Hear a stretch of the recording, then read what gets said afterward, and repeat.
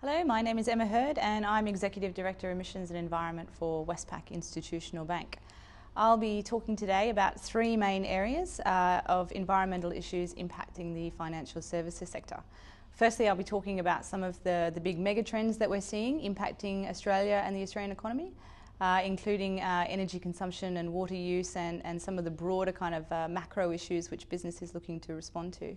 Secondly, I'll be talking briefly around what Westpac is doing and how we've sought to manage this huge, complex agenda over the last 10 to 15 years. And lastly, I'll just be talking briefly about some of the lessons that we've learned along the way in terms of how companies and Australian business is responding to the challenge of climate change. So I'm going to pick up on some of the themes that Tim was also talking about, but probably take it out to a wider picture as well, in terms of talking about how financial institutions are looking at climate change and the response to climate change from a very operational perspective.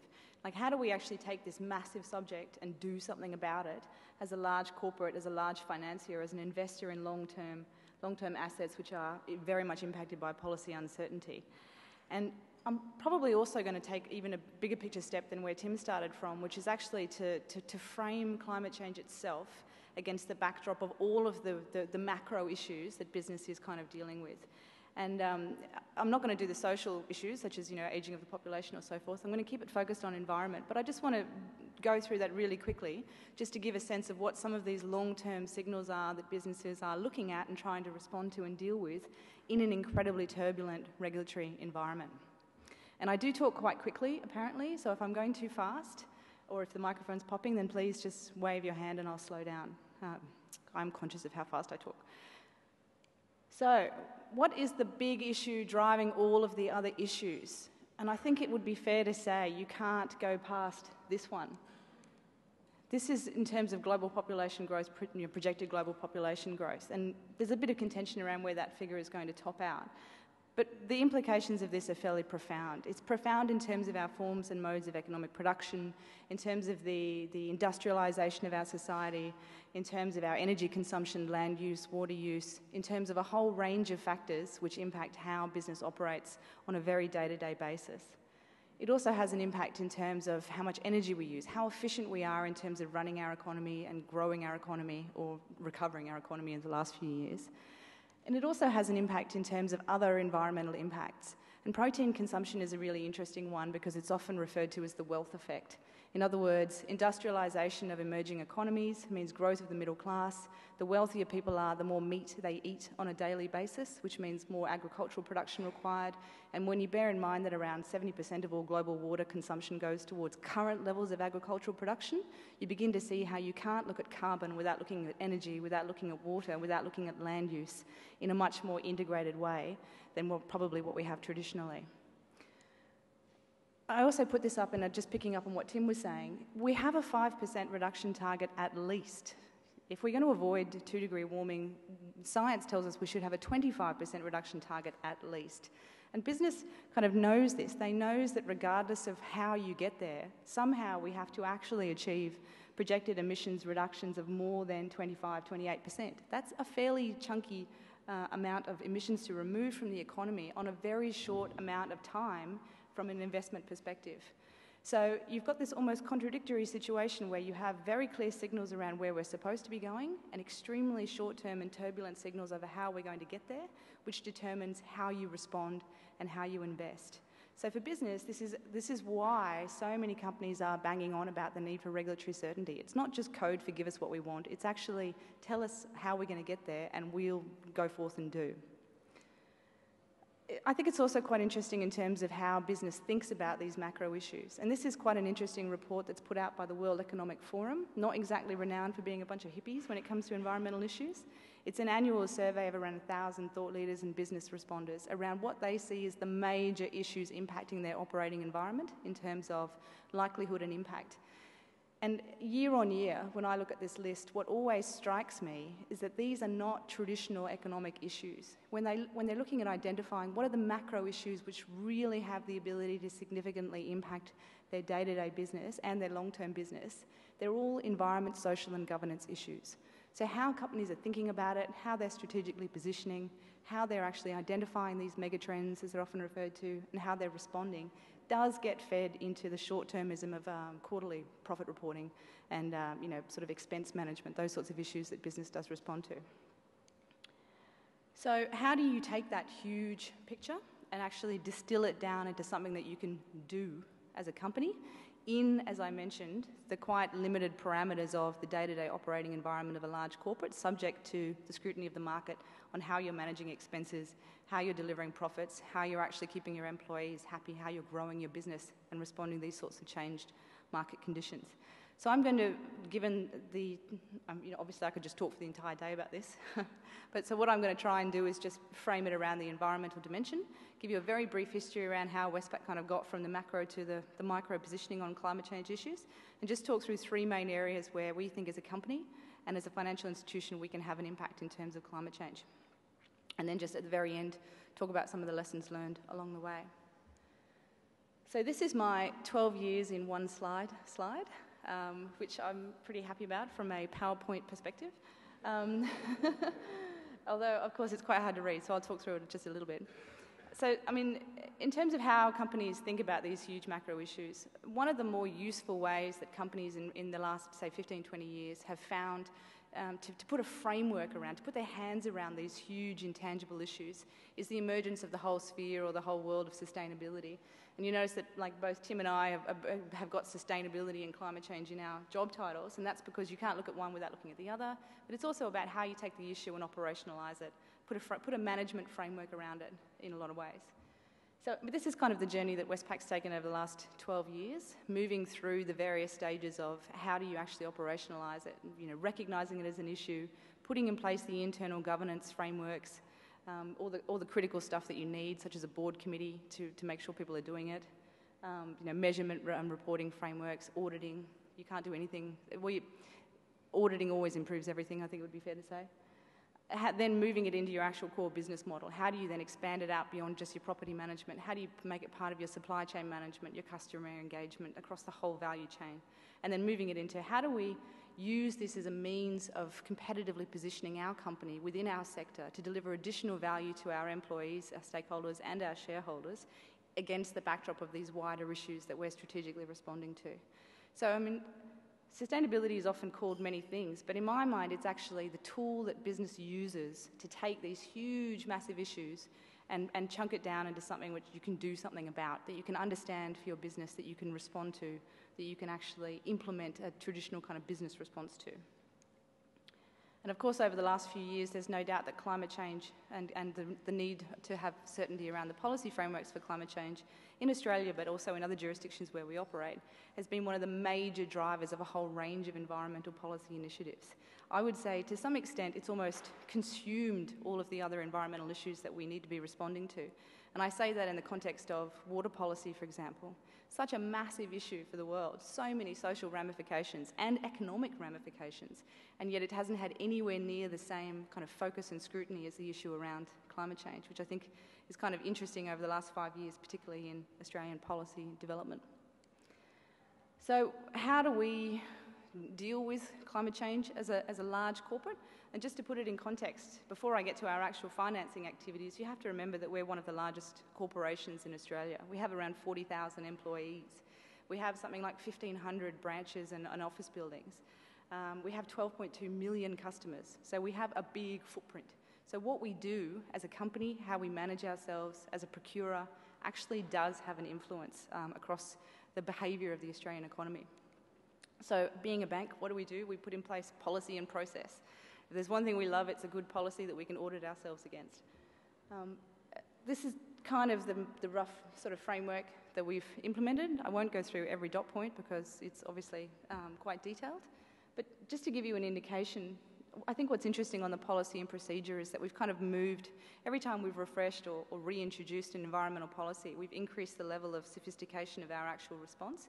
And we've actually then ended up separating some of them out to deal with different issues in different ways. So originally the environment policy included direct and indirect impacts, so our electricity consumption, but then also our lending and finance. Now we have different policies for each of those dimensions because the response is too big, basically.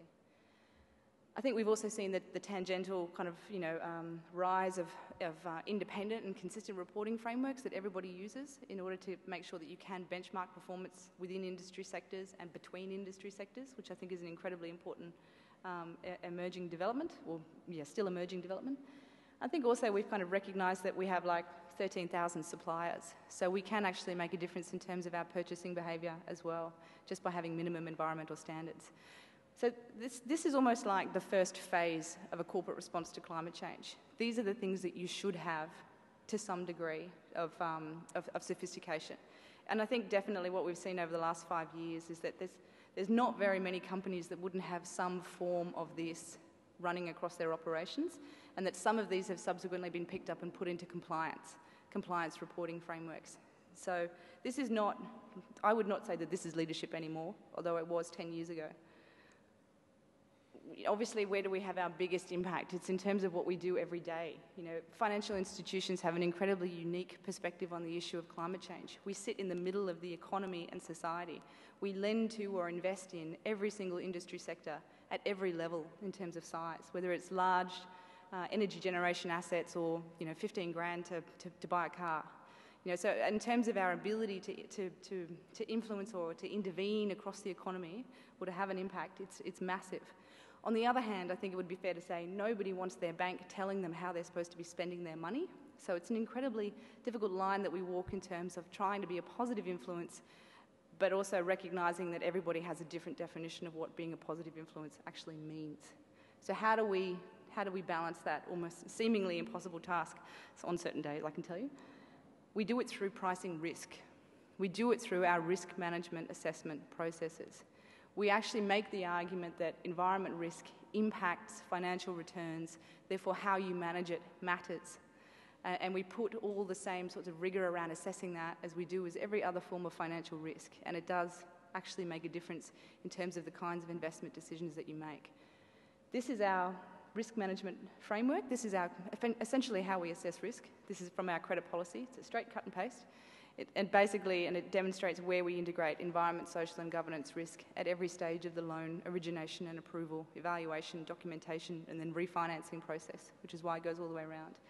And just to pick up on what Tim said, when you want to talk about the impact of uncertainty, when you have a long-term signal, such as bipartisan support for a 5% emission reduction target by 2020, but you don't have certainty around how you're going to achieve it, in how we manage the risk, which kind of reinforces Tim's point, is that we will price the risk of the downside, but we can't price in the risk of the upside or the lack of risk of the upside. So it's a more, uncertainty creates a more punitive approach to financing, it's fair to say. When you have resolution around how it's going to be achieved, you can more accurately assess to a more micro level how different companies are actually managing that risk, and you're in a position to actually more proactively reward through how you price the risk the companies that are managing it more effectively. So sort of like a complicated factor, but when we talk about the cost that uncertainty adds, that's why it happens. I think, and probably the third point where we actually try and proactively respond to climate change issues is in terms of looking at what our customers are doing and what they need from us as a financial institution to continue to do that. And so we're continually looking at our own products and services and lending activities to evaluate where something new is required, or more often than not, and that's why I say we're required, is because more often than not what we find is that it's actually not so much the design of new financial instruments or new products and services. It's actually the application of existing forms of finance and products and services to new activities or to activities undertaken for new reasons or over different timeframes. And to give you an example, we don't need to create a whole new bespoke working capital solution for someone who wants to replace their capital stock 2 years earlier, because energy pricing now makes it more economic for them to buy new equipment than to keep running the old equipment and not spend the money to upgrade. So that doesn't require a whole new product from us necessarily. But then in other cases, we kind of recognise that the market's changing, and I think solar is a fantastic example of that. Like every government, state and federal, has consistently underestimated household appetite for solar. Both in terms of the policy settings, the costings of those policy settings, but also in terms of underestimating the sheer appetite. People want panels on their roofs, and they're prepared to do that. And then the flow-on impacts of that in terms of cost of technology. Similarly, in the middle, energy efficiency technically reduces your carbon emissions, but you do it anyway. So if you're managing uncertainty, it doesn't matter whether or not the coalition wins the election and repeals the carbon price. Electricity prices are still going up. You still need to reduce your energy consumption. It just becomes a question of when or how much you invest and what the financial benefits are for you, which kind of reinforces my point around looking at the macro picture, understanding the underlying trends driving corporate behaviour. And some of it might be for climate change, but more often than not, it's the composite of the whole picture that changes actual corporate behaviour. And I guess the last one is the emergence of carbon trading as a whole new financial market. And I think this is a really interesting one, and probably there's so much focus in Australia around the politics of it, that there's probably not enough scrutiny or understanding around the actual market dynamics of it. It's a really interesting market because it's so driven by regulatory decisions. And I guess the banking equivalent of the chart around the impact of policy uncertainty on the cost of technology would be looking at the carbon price and the carbon market. And we often use a chart of the first 2 years of operation of the New Zealand emissions trading scheme, and then we overlay it with government announcements of regulatory decisions, and then we overlay that with the corporate response. And what you see is the price doing this, as governments make announcements to make short-term decisions around policy settings, and then corporates respond. And it's sort of like the best and the worst of a regulatory-driven market, in the sense that it achieves what it's intended to, but at the expense, in a lot of cases, of how corporates are trying to manage their risk over a longer period of time. So back to the sustainability component, obviously you need to recognise that climate change is not the only thing that companies are responding to, and we've just been through a very gruesome 2-year process of resetting our entire sustainability agenda, where we threw everything back on the table and then looked at what are the real issues that have the ability to impact our operations and that we have an ability to impact on, and came up with, in classic banking fashion, 3 key themes supported by 10 specific objectives with quarterly reporting KPIs. But just to keep it relatively high level, these are the 3 main areas where we're focusing over the next 5 years to 2017. And we use the date 2017 because that's the year when Westpac actually turns 200 years old. So all of our core business strategy at the moment is focused on that 2017 date in terms of what kind of a company we want to look like on our 200th birthday. In terms of the environment objective or environment stream there, what you'll notice is that we've deliberately taken the step to acknowledge the broader environmental issues and also trying to explicitly say that our role is to look at how economic solutions can be those points of intervention to achieve environmental outcomes. Our role as a financier is so critical in that regard. And what are we actually doing? I mean, this is obviously quite hard to read in the old Westpac grey, but if you look at the middle bit, the 3 specific objectives that we are doing over the next 5 years, and I'll start with number 6, and for some reason number 5 seems to have disappeared, but anyway. In terms of number 6, what we're actually doing is 2 things. One, we're going to go carbon neutral for the next 5 years, but also, secondly, we're changing the way we do our environmental reporting. And to give you an indication of how that works when you change the emphasis, previously we had a top-line target of reducing emissions by, say, 20%, but that doesn't account some of the other environmental impacts you have from a resource consumption perspective. And to give you an example, we are massive consumers of paper. Paper is only 2% of our total emissions. So if we have if we were actually targeting emissions reductions, we would be spending nothing in terms of priorities on reducing paper consumption. So when you actually sort of take it out from just that carbon lens and you look at the full range of environmental impacts that we have, you end up with slightly different targets and slightly different focus. We've also kind of disaggregated it to make it more meaningful. So energy consumption targets are split between data centres and our commercial property portfolio, which we hadn't done previously. And we've also got water consumption reduction targets as well in there. Even though we're not massive water consumers, we're trying to make the point that the full range of environmental issues is where you actually have your full footprint. The other two targets are probably the more influential. The first one, number 4, the products and services to help our customers respond to these environmental challenges. In reality, what we're aiming for there is to develop and launch 1 product per year for the next 5 years, particularly targeting our retail business. So our retail business includes Westpac St George, RAMS, Bank SA, Bank of Melbourne, and BT Financial Group, which are all Westpac. And essentially what we're targeting for this year is energy efficiency for small business and for not-for-profits.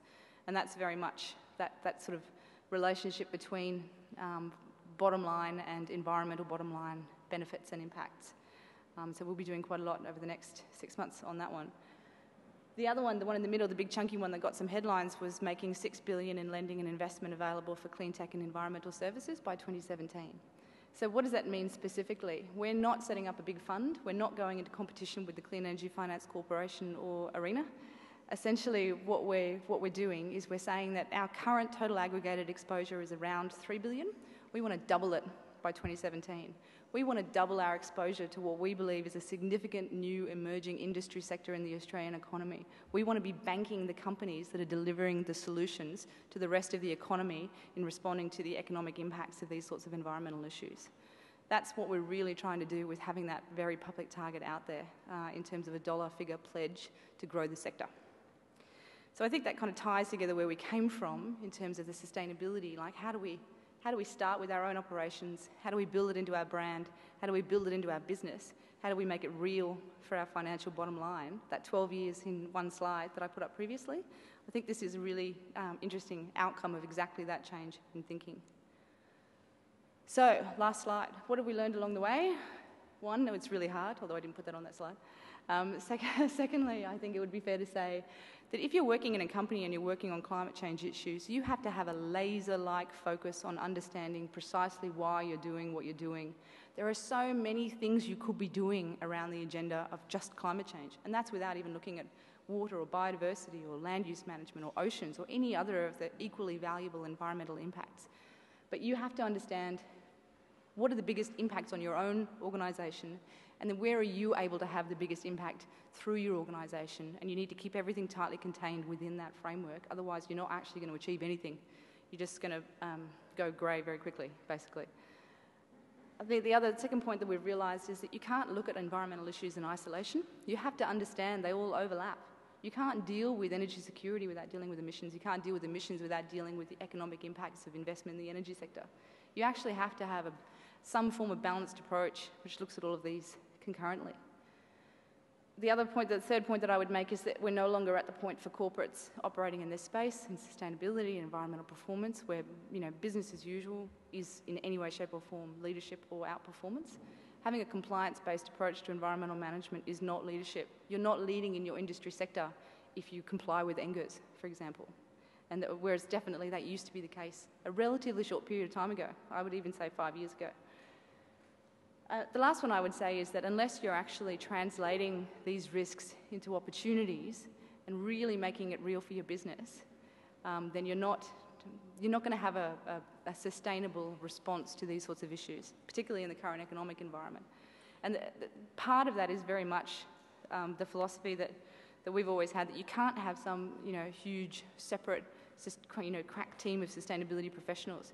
You actually have to be doing the really long, hard slog pushing it through your normal business, which is a lot harder and a lot more challenging, but is actually the only way you're going to affect real change. And I think I'll leave it there with my disclaimer, just in case you believed anything I said, and wait for the questions at the end. Thanks very much.